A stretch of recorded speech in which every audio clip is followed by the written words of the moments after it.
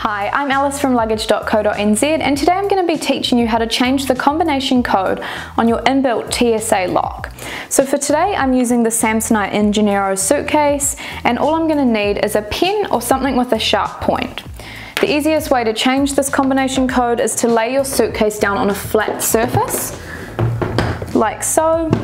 And something that's really important to remember when changing your combination code is that if you forget it, there is no way for you to get into your suitcase. So a handy tip is to either write it on a piece of paper once you've changed it, or you can even write it in your phone, or simply change it to a number that you're really not going to forget.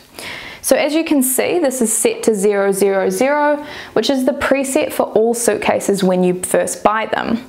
So to change it, we're going to get the pen and put the sharp point into this little button here. We can then change it to any combination we want.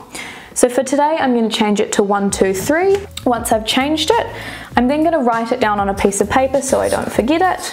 And I'm then going to press in this little button here, and as you can also see, the little button that we originally pressed in pops out. So that means it's now changed to my combination of 1, 2, 3. As you can see, I'm not getting in with any other number. So we'll switch it back to 1, 2, 3.